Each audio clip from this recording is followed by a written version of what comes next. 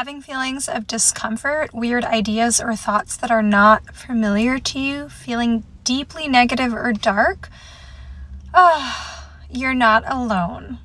There is something very unique that has been happening, a trifecta, in fact, of energy that has occurred over the past about 3 to 4 days, and it is definitely causing a lot of symptoms. So if you have been feeling drained, having strange thoughts, feeling super unmotivated, and just not feeling as inspired as you were, let's talk for a moment about what's going on. So this trifecta that I was referring to is an interesting dynamic of all organic and inorganic realities converging.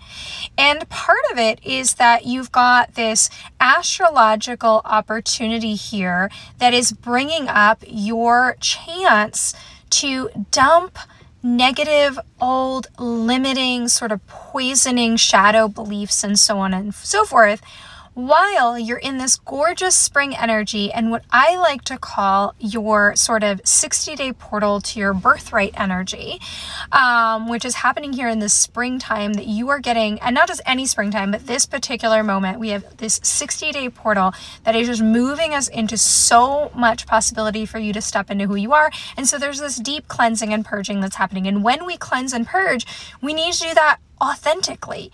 And meaning, if we're going to do it authentically, it means we have to really feel it like it's real. Otherwise, it's not authentic. Okay? So some of you guys have been getting really into it. But I said that this is a trifecta, so there's more stuff going on. There is also the higher self that is feeling like it's creating this sort of pull and push inside of you because it's going, hey, I see the goodness that's coming. Hang in there. Everything is so good. And so you're feeling both like, oh my God, I'm in a hole, and super, super inspired by what is coming. And that feels really contradictory. And then you've got the third leg of the trifecta, which is the inorganic part. And that is the aspect that is going to make you feel the most like, wow, is this really mine? And so we're getting this sort of inorganic frequencies that are coming through.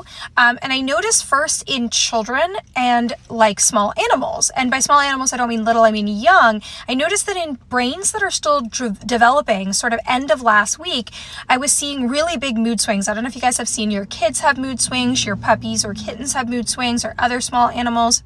And really what was happening is like whether it was the different forms of technology, intentional or unintentional, if there's ever such a thing, really affecting those brains and dynamics, and now also just wearing us down. So we're in this trifecta, you're not alone, and it is definitely important to hold